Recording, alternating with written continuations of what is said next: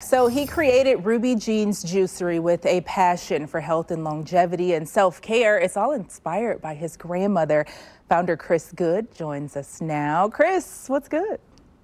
Happy New Year, Kelly. How you doing? Happy New Year. Had to get that one off. I see your Emmy there. You've been pretty busy. I've been busy. I've been busy and blessed. Grateful for KCTV5, Black Excellence, and KC Black On for the opportunity. Perfect. And we know your grandmother was the inspiration behind the juice bar. Talk about how her story kind of manifested itself into this.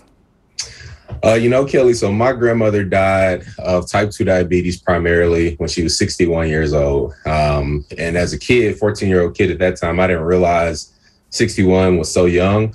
But as I became an adult, became more acclimated and aware about how to treat my body, what to put in my body, I thought, man, if grandma had this knowledge, she could still be here. And so I decided to honor her, but also honor so many other families that have experienced the same thing.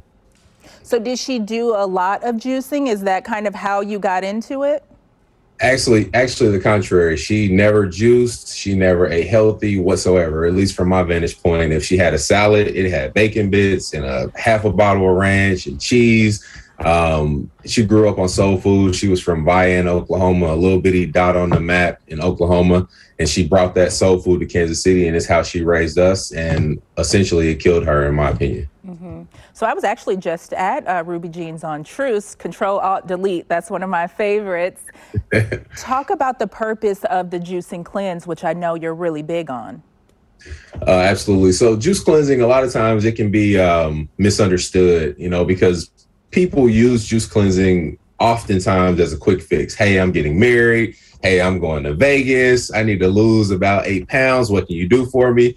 And that's a lot of what we see. But that's not really the purpose. The purpose is to set a foundation of self-love, to give your body an oil change. And juice cleansing, ironically enough, is more about what happens after the juice cleanse than before.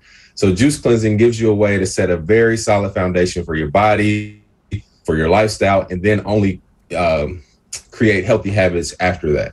Wait, so they're cleansing before they go to Vegas. They should be doing it after, in my opinion. Both, but most of what we sell is, oh, I'm going to Mexico. I'm getting married this weekend. I need to lose 10 pounds. What can I do?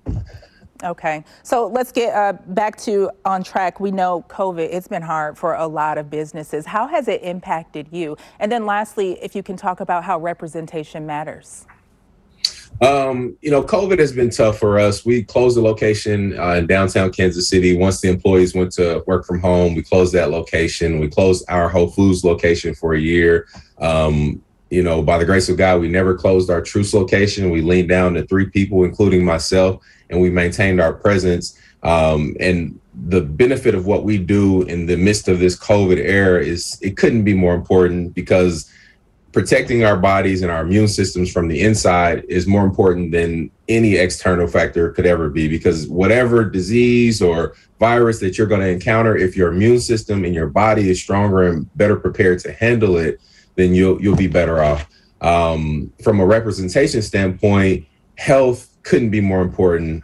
Historically, Black diets, soul food has run rampant throughout our communities. And for me, from my vantage point, and seeing my grandmother lose her life to soul food, it set my life on a mission to encourage other families that have a Ruby Jean in their family as well. And that doesn't just stop at Black families, that's all families.